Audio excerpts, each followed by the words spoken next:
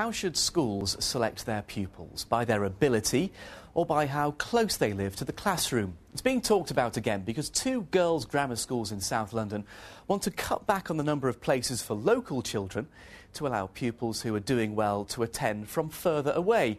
We'll hear from both sides of the argument very soon, but first here's Mark Ashdown. Science for some of the most gifted girls, not just in Sutton, but in the whole country.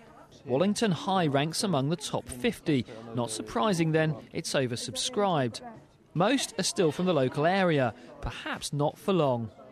I don't think you'll ever find a perfect admissions policy anywhere, but we do believe ours is fair. We do believe that it will offer opportunities for a diverse range of very clever girls to be able to access this education, no matter what their social background. But not necessarily from the catchment area. Wallington's yearly intake is 180 pupils. All have to pass a test. But currently 130 places are reserved for local children.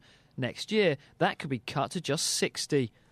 It's only possible because of recent changes by the government to the school's admissions code.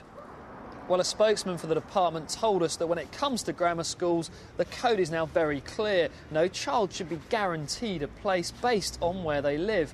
So Wallington's proposals are perfectly legal, as long as they fully consult with parents. But that's where it gets a bit tricky. At a nearby primary, these are the parents who'll need convincing. Access to good schools like Wallington, still a major factor in why many moved here. I think local kids should get first choice, really. I don't think it should go outside. I don't think it's fair at all. There's plenty of schools around. Everybody goes up in arms about it, and last year everybody was just pulling their hair out, not knowing whether their kids have got places or not. I'm fiercely proud of the grammar schools here in Sutton, and they really provide the spine of our record as the best educational authority in the country. But it's important that whilst we don't reduce standards, that we give every opportunity for Sutton's children to go to Sutton schools. Like Rebecca Romero, the Olympic gold medalist born close by and schooled at Wallington High. No doubt a few may follow in her footsteps, though soon there might be no guarantee there'll be locals too. Mark Ashdown, BBC London News. Well, we'll hear from Alan Carter from the Campaign for State Education in a moment. Good evening. But first, let's go to Robert McCartney from the National Grammar Schools Association. These schools already choosing pupils by their ability. They still serve the community. What's to be gained from going more elite, with more selection? Well, I think there are two principles. The first one is equality of opportunity based on merit, and the second one is parental choice.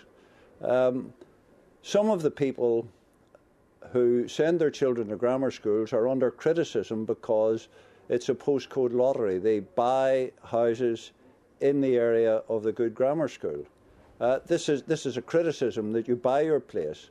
At the same time, one has to agree that there may be children outside the area who are very bright, may come from economically disadvantaged families, who nevertheless should have an opportunity on merit. But what does the school gain from going more selective? What exactly does it get from that? Well, I think what it does, presumably, it wishes to raise the quality of its students. The higher the merit, the more likely they are to produce very good results. And after all, the whole ethos of the grammar school is academic excellence and achievement. And they do better in league tables, of course. You're talking from Northern Ireland, where grammar schools are being phased out, I believe. Well, that's hardly a ringing endorsement, is it? No, there is an attempt to phase them out.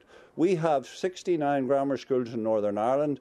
We send 42.5% of our students to university from the lower income groups, against 28% from the comprehensive system in England. Robert McCartney, stay with us. Alan Carter, you're from the Campaign for State Education. There you are, you heard it. Grammar schools are good for all pupils.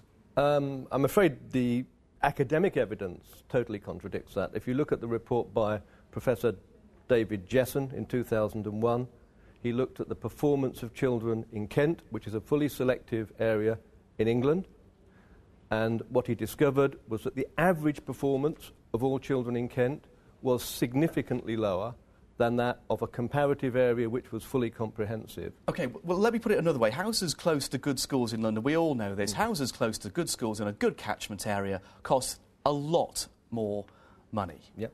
Isn't it better to just have selection on ability?